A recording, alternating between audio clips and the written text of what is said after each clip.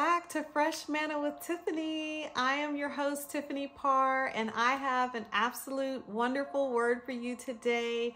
This is a word for the body of Christ at large. And let's just start out with a word of prayer. Dear Lord, I just thank you for your precious and holy word. I exalt Jesus Christ. I worship you and I praise you and I acknowledge you, Lord God, in all my ways. I pray, Lord God, that you would just anoint the ears of the people to hear, touch their hearts, Lord God, that they would understand, hear with spirit ears what the Spirit is saying to the churches today. So God bless. Amen. Amen and amen. Amen. God bless. Hallelujah, guys. So I'm back, and the word today is it's amazing. It's an amazing word. It's regarding holy fashion. I've titled this "The Emergence of Holy Fashion and Christian Fashion Designers." I received this May 15th of this year, and I'm going to read this more and then just kind of jump in with some commentary here and there. But I think it would be good to read this because it kind of says everything it needs to say, like in here. So here we go. Okay, so as the days progress, men and women are gradually and swiftly departing from the norm or what has been in the days past, and are now entering into a season where more and more blending of genders, gender roles, even fashion design are coming into fruition. There is more of an emphasis placed on androgynous fashion, unisex, genderless, gender neutral, and non-binary focus, and less on the dichotomy of designs for a man and a woman. Due to this, the Christian church will look to depart from worldly standards and societal pressures to conform, and look to create their own fashion houses and or small businesses where they will create garments for those looking for a distinction in gender.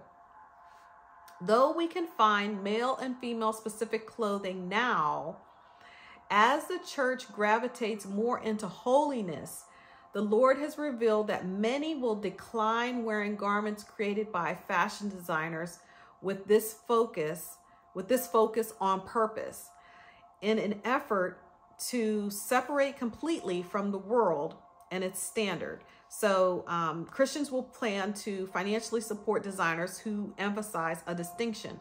So what I'm saying here is that as we go more and more into holiness with Christ, and there's more of the people who are going more into following Christ's ways all the way, like his righteousness, taking on his full righteousness, they're going to want to depart from the things of this world. You know, the word says, let him who names the name of Christ depart from iniquity, depart from wickedness, you know, not to have even the appearance of evil, right? So the main scripture for this passage is Isaiah, or for this word is Isaiah 35:8. I have it in the New King James. The highway there shall be a road, and it shall be called the highway of holiness. The unclean will not pass over it, but it shall be for others. Whoever walks the road, although fooled, shall not go astray. Holiness will be more of a standard of the day for the average Christian. However, it will not come off as legalistic or the previous holiness clothing in history where women wore, you know, no makeup, long dresses, no jewelry, you know, where they had the long clothes. I'll probably see if I can insert a picture. But, and I actually dressed like that for a while. I was part of that holiness movement in my 20s, early in my 20s. I was doing that for a season. But anyways, it's not going to be this kind of holiness, that kind of holiness dress, you know. It's going to be holiness defined as being set apart for God's use. He says, be ye holy, for I am holy, in 1 Peter 1:16. Holy in the Greek means dedicated or consecrated to God for his purpose, sacred. The upcoming holy fashion will first have its origin in the minds of the seed of Abraham or children of God, and therefore produced with the assurance that the whole line will be holy. This fashion will be stylish, creative, desirable to wear, with some designers adding their signature flair. This will be quite a feat for the body of Christ. Just in wearing holy fashion, there will be a distinction from those who love God and those who appear not to. Due to the extreme cultural influence to conform, the vast departure from previously worn clothing for men and women, those wearing these clothes will be easily defined as people of God, just as when Peter was identified by the woman and his speech betrayed him as he denied Christ after his crucifixion. So remember when Christ said, "You will deny me 3 times before the cock crows." So, and Peter was trying to warm his hands by the fire, and the lady said, "There's one of his disciples right there." And he said, "No, I'm not. I don't even know Christ." He said, "No, I can tell, because I can tell by the way you're talking, by the way your speech. You sound like one of his disciples." That's what's going to happen with this. People will look at the clothes and say, "Oh, that was made by a Christian designer. I can tell." You know, it's going to be very distinctive, like this was made by a Christian designer. Okay, so just recapping this section, you know, more and more clothing is going to be made for gender neutral. And if you look at what's happening in Hollywood and New York and everything, you're seeing more men that are looking like women and women looking like men. Even straight people are looking more like men, like their clothes. And same thing, like there's just a switch, because the enemy wants to cause that confusion and cause that, you know, he's trying to corrupt God's people, God's creation. That's the whole goal, you know. But and you know, the more they can take on these things, the more, you know, demonic spirits enter, because now they've opened themselves up to more things, and now it takes them down this long road. And you know, but moving on, so the type of fashion that we're going to see is very beautiful fashion. Beautiful. It's going to be originated by the mind of those seeking God. And so God is going to give them creative and ways of designing, creative tools, creative ideas, you know. And there's a scripture that says, and I have it in here somewhere. Okay, Exodus 31:3. This is in the New American Standard. "And I have filled him with the Spirit of God in wisdom, in understanding, in knowledge, in all kinds of craftsmanship." And so, you know, in this, God had put a spirit of craftsmanship on this designer back in Exodus. I think he was designing garments for the sons of Levi, or the temple. I think it was the sons of Levi. But anyways, so going back to this, okay, so another thing that we're going to see, and we're going to see the abandoning of the color red. You know, just as the enemy has tried to defile and take the rainbow, the color red is going to be synonymous with evil. And before you change all your logos and change all your things, this is not right now. This is not happening right this minute. You know, it's not happening right now. You know, my calling is more of an end time prophetic calling. You know, God has given me things for end times. And yes, this is the end times, but we don't know how soon these things will come to pass. You know, we don't know how quickly. But if you're paying attention, you can start to see so much satanic videos, satanic, just even the way people are dressing. It's black and it's red. There's always red, and there's even commercials. You'll see red in the background, red. And the Lord showed me that the Christians are going to abandon the color red. They're not going to wear red anymore. They're not going to wear red clothes. It's going to be mainly clothes, or they're not going to use the color red for things. Now, I'm not saying they're not going to wear red lipstick or something like that, but they're not going to wear red overtly. And I know that the things that God has given me, I know that they may be controversial. I know that they may gender some things that people may say, well, where is she getting this from? Or, you know, but I would not be here saying this if I didn't know that God was showing me this like 100%. Like, I have been in the prophetic for the last 30 years. And I've had God confirm things over and over and over again. I've had my senses trained to discern good and evil. I know when God is showing me something that is for sure. This is for sure happening. This is God for real. Now, obviously, judge it. Everyone can always judge it. But you will see, Christians will abandon the color red. As darkness surrounds us even more on a daily basis, the Lord revealed, there will come a day when my people will no longer wear red. He showed me that as the kingdom of darkness charges on, they will embody the color red, and every evil thing will have the color red attached to it. So much so that the body of Christ will abandon wearing red, just as we can no longer use God's rainbow. As holiness prevails, many people will come out from among them. Many will not want anything associated with the enemy's camp. Like the scripture says, hating the clothing even stained by the flesh, it says in Jude 23. We will come to hate the clothing associated with the enemy, evil, demonic agendas, and more. The onslaught of the devil's world will be infiltrated with red, and God's kingdom will want nothing to do with it. They will also abandon any jewelry associated with the occult. Any symbols known or suspected, they will abandon it. As we have been sifted, God will have his witness in the earth. He will have his people of distinction. The bride has prepared herself and made herself ready.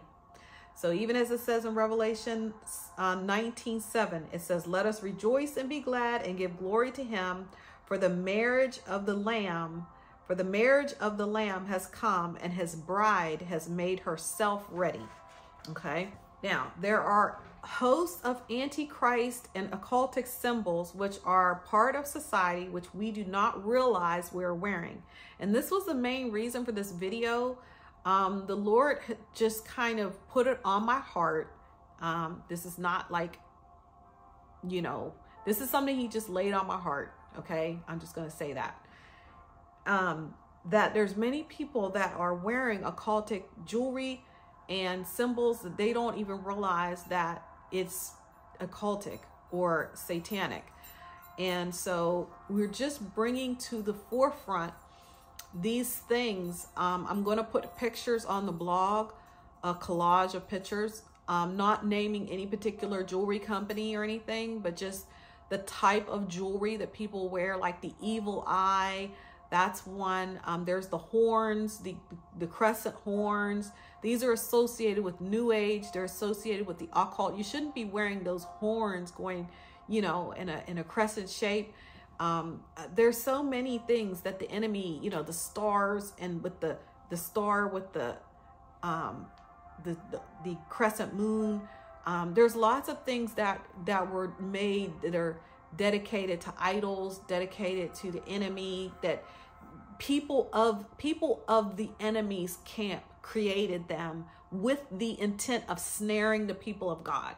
They want to snare the people of God and get them into a place where anything that makes them look like they're not really worshiping God, or they're not really 100% for God. Any way the accuser of the brethren can go to their father and say, look at what they're doing. Look at what they're wearing. Look at what they're doing this. Look at where they're doing that. He always wants to get at us. But thank God for the blood of Jesus. Thank God for Jesus Christ on the cross, that covers us, and our sins are removed from the east to the west. Praise God. Okay.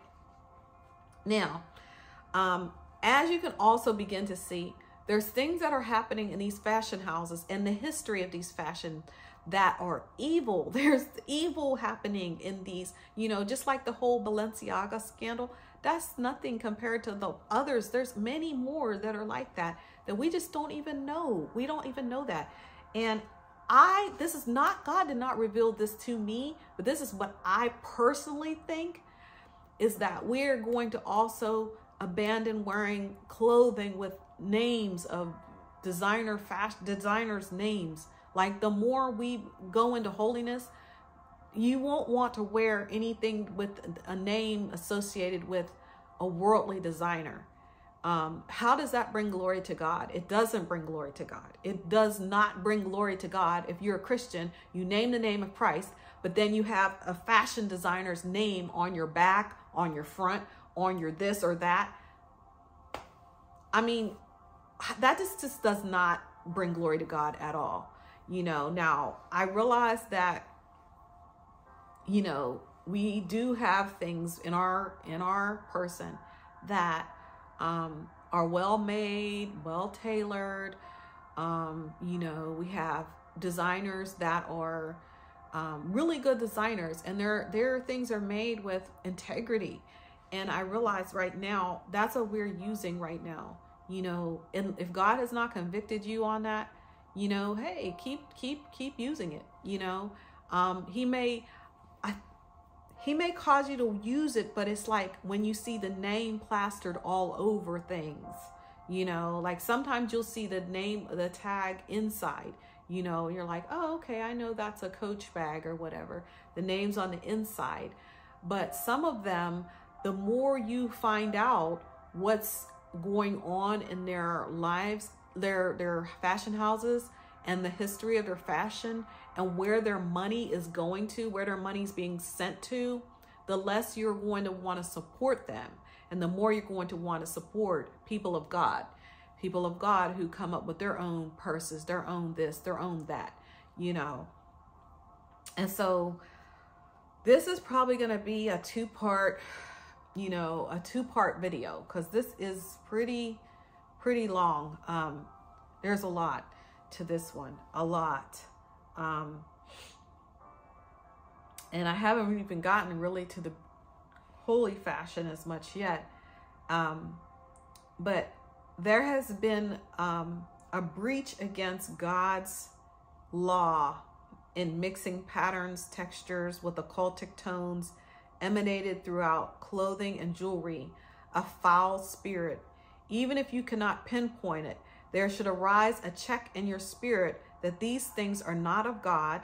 Even if you do not exactly know, there are several types of jewelry that hold hidden meanings and submit their authority to other gods, even charms and graven images of other gods. These are against God's word, and Christians should not be found wearing any of this. Though we are not under the law, we still need to be aware of what is of God and what is not of God. The word says to avoid even the appearance of evil. Light does not mix with darkness. Though we are no longer under the law, the law of the Spirit we are under the guidance of the Holy Spirit, and He will convict us as to what is not of Him and what is not of Him, and what jewelry needs to be discarded. Take some time to cleanse your closet. People have cleansed their homes and tried to rid themselves of demonic objects and demonic books, and they've taken and they've thrown them away, or they burned them, or they've done whatever. But how often do we sift through our jewelry, and other things in our closet that are not of God, that we just need to get rid of? We need to look at this and say, where does this come from? Like cowrie shells were used in divination. That's an example. Like cowrie shells, they use that for divining. And so there's just a lot of things that we